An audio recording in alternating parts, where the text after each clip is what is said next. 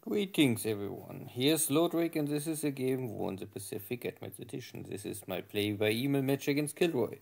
This is scenario 1, no modifications, then that one day turns it up. Now finally, after many days, wow, fall back to the Japanese control. Might not even have to send any forces there, simply by the presence of nearby of my forces, so something like this. KilRoy was unloading a little troops on Saipan. I'm not so sure what was this really. One of my other subs finding here AK and sink it.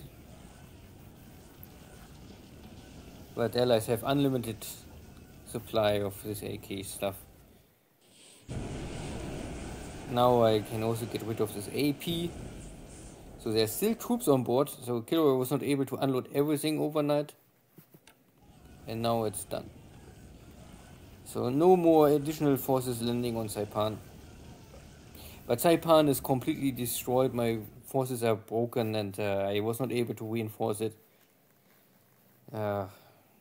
So I'm not so sure if KilRoy won't really push for Saipan, he can do it. The question is still, and next, I mean, to take this kind of islands is maybe okay and give some morale boost, but to maintain this all and yeah, I don't know.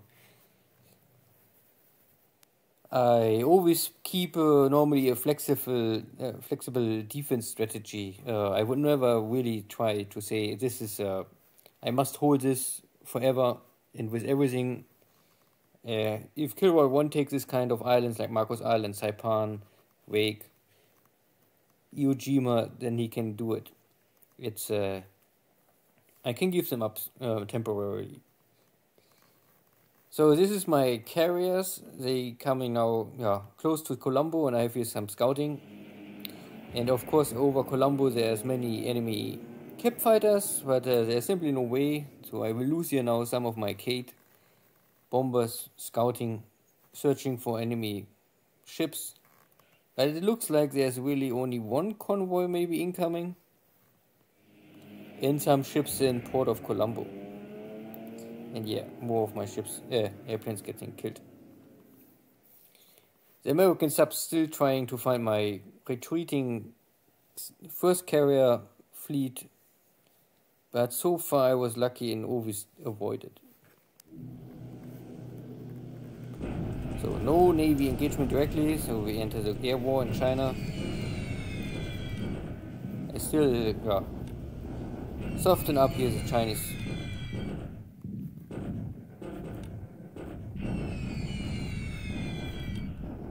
Help my ground forces to achieve a more easy victory.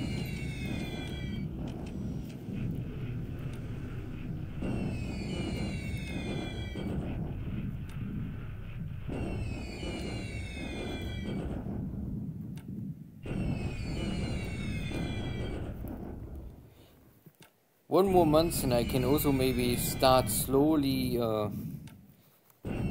building up my Helen factories for the K-49 medium bombers. Then I will maybe first replace the K-30 light bombers, then later on maybe also the K-48 fast bombers. They all have not enough really bomb load. K-21 is still okay, they have the range, they have bomb load, they're only missing ammo protection. And they're slow.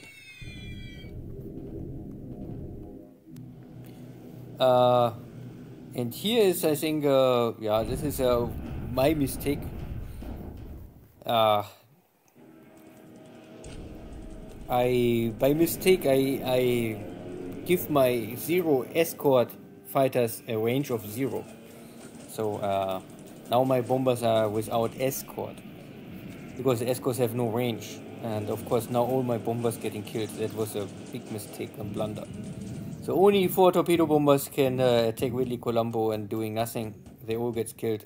That is, of course, a kind of mistake you better not do too often. Better never. But it can happen. Here's only one Hurricane making protection and can kill still 3 of my bombers. It's because Kate is simply, I mean, all kind of torpedo bombers are slow. At least I can sink here this one cargo ship. But nothing too special.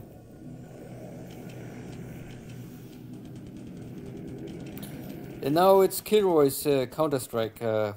Because I was also more or less normally, I try to lure out KilRoy's British forces here. And yeah, I can keep it maybe running here a little, but this will need long time. And yeah, the idea was more or less that yeah, I want attack. Of course, this fails, but I also want to maybe try to get the British fighters in the open sea. If I kill them now over my carriers, then the pilots are lost. And then in the future, KilRoy have maybe less pilots. Because these are British pilots, and I think the replacement rate for British pilots is not so great compared to Americans. Good. So we can see here many most important is that this Fulmar, I don't know, it's a light bomber, are not able to really attack my fleet. My Zero's keeping keeps the airs clean, no penetration. The second attack had not even more any cover forces, so this Fulmar is all getting destroyed. Now some torpedo bombers, and they all have, for some reason, they have maybe not a good coordination. And even if they had coordination, I had too many Zeros here. Can kill here the swordfish. So at the end, we kill each other. I lost a lot of my torpedo bombers, and KilRoy losing here a lot of his strike forces. The Blenheim's also coming, getting all killed. Now is the second attack with cover, but I still have the numbers. But at least these are the first 4 strike aircraft attacking me, going for the Suyu, but missing. Coming out of 10,000 feet is of course not so easy.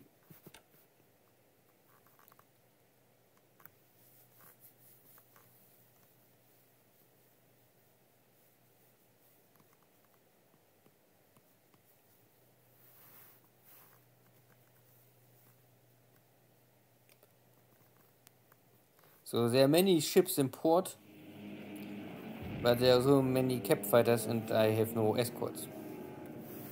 So I can only hope that there are not more airstrikes or more of my bombers going out. And I think I turn around my carriers and I split up the rest of the damaged destroyers and I bombard Marcus Island again to wipe out this enemy airbase, I think. Mainly for... Yeah, but again, it's really hard for these Navy bombers to create damage on air bases or ports. Not really so successful.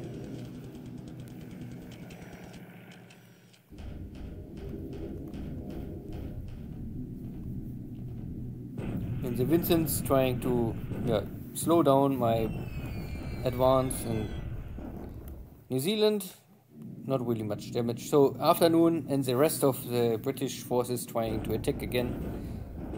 This is a big airstrike. And I'm losing also some Zeros.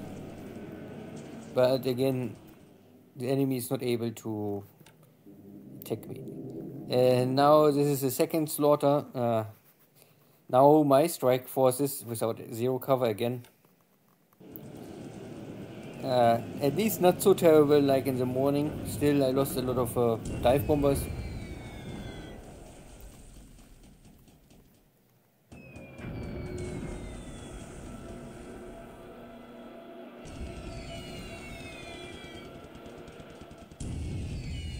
and I'm not so sure, but maybe some of my torpedo bombers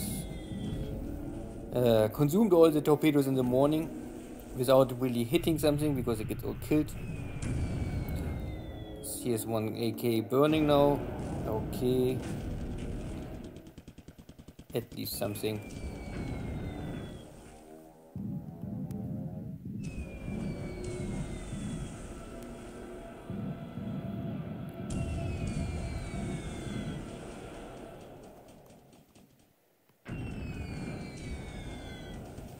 But the Newcastle can avoid all hits. The tanker get a hit, and it's loaded with fuel, so that ship is now burning and will normally sink. So one cargo ship and a tanker. Not really too much, and losing here a lot of dive bombers. At least dive bombers are the most cheapest, most easy pilots to train. I mean, you don't pay for them, so they are only easy to train, so less time consuming. Okay, but still, it was not a really good day for both sides for the airstrikes. Both getting crippled. So the tanker is very likely going down now. And my subs at wake are getting also more trouble. Again a hit.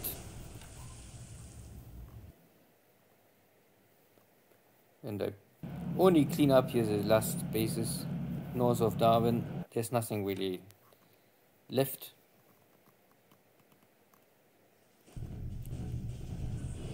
So after my air force already slaughter all of these Chinese forces, kick them out of the hex. Remember that if the enemy unit is inside a hex with industry or resources, then your industry and I think also resources will not produce. So it is like you block this hex. There's no industry output. So I must kick him out or I will lose here Wenchao industry output. So this is the same. Kick the Chinese back.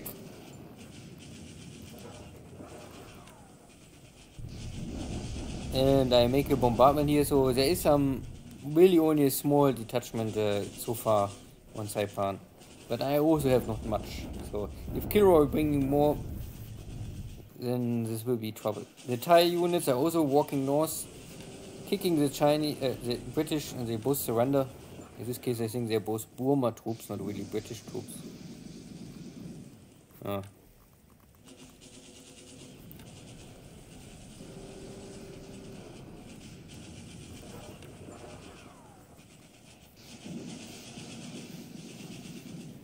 So there was some air action, but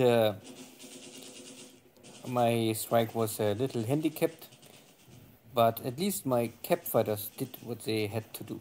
So a part of my operation was successful, the other part was messed up. So let's check in air war was at the end. We both lost a lot, 88 to 64, and if I see here my losses, then 30 torpedo bombers and 19 dive bombers. Of course, I could never save them all, but normally with 0 escort, I maybe have here 10 to 10, not 30 to 20. The 10 zeros would be maybe 15. Anyway, it's high losses on my strike forces. Yeah. I can only say that the losses for KilRoy are even higher. Blenheim's a lot. Fulmer's completely destroyed. These are all strike aircraft. So KilRoy not lost really many fighters, but I also lost not too many zeros.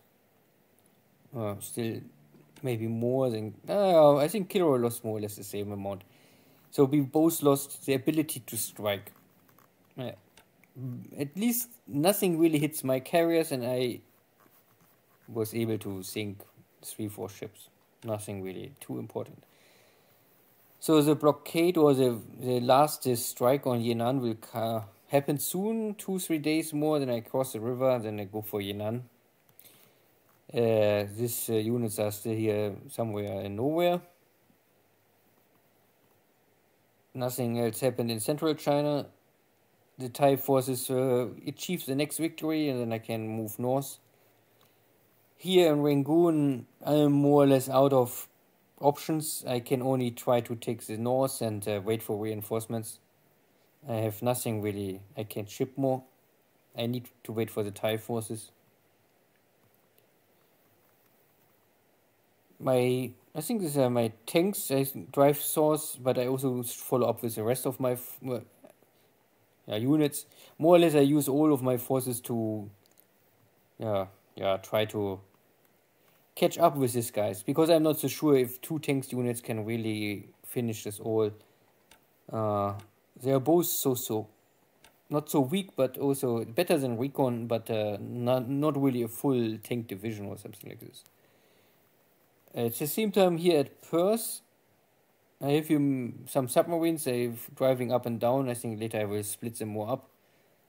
And I have here also a patrol ship, but so far I detect here no shipping.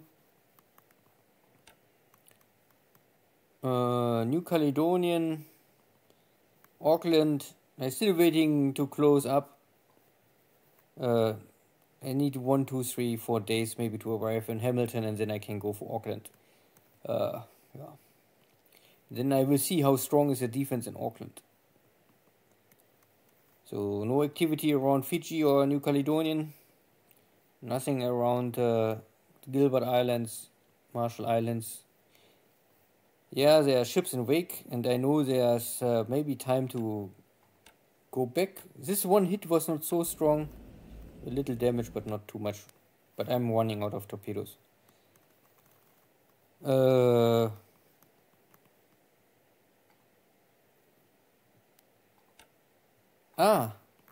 Yeah. So this is my counter offense or counter strike against the Marcus Island. So I bring here some new Navy Guard units. I think these are 3.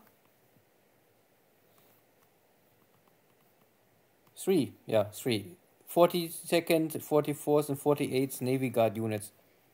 They coming for Marcus Island. I think the maximum we can take is 4, but I go normally for 3, because I think 1 Navy Guard unit have roughly 1,700 guys. So I come here with 5,500 maybe. Around 5,000 to 5,500. Because this is a small island, you can only have a max stacking of 6,000. Everything over 6,000 will slowly dying, and consume, I think, more supplies like this. So I would not go with 4. 4 would be the maximum. 3, I think, still better. At the same time, KilRoy was lending his small amount of troops, but the base is still broken. I have no real supplies. I can only hope this will stand a little longer. I normally want to take first Marcus Island that have more scouting ability, that I know what is the situation.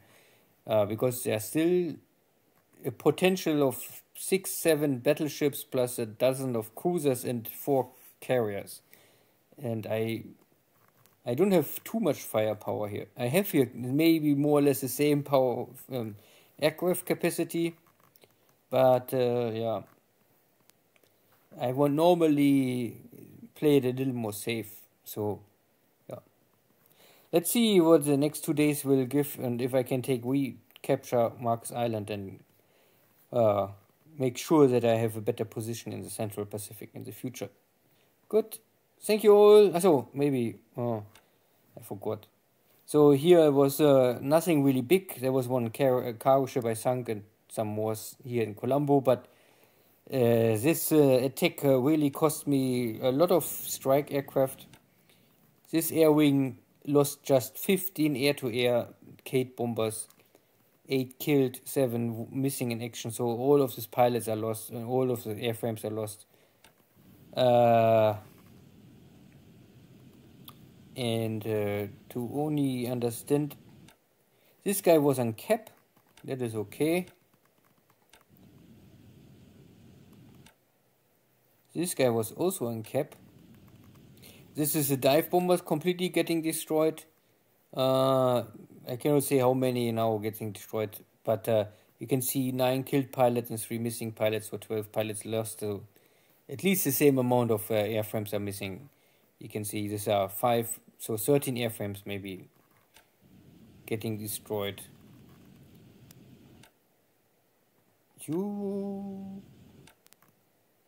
These are also cap fighters. I'm not more sure. Yeah. Well, at least I really set it wrong up. I think I put them all on cap, but not on range. This is of course a mistake you cannot do. Yeah. This Kate bomber also getting many lost pilots here. Yeah. Anyway, see you next time. Take care. Bye bye.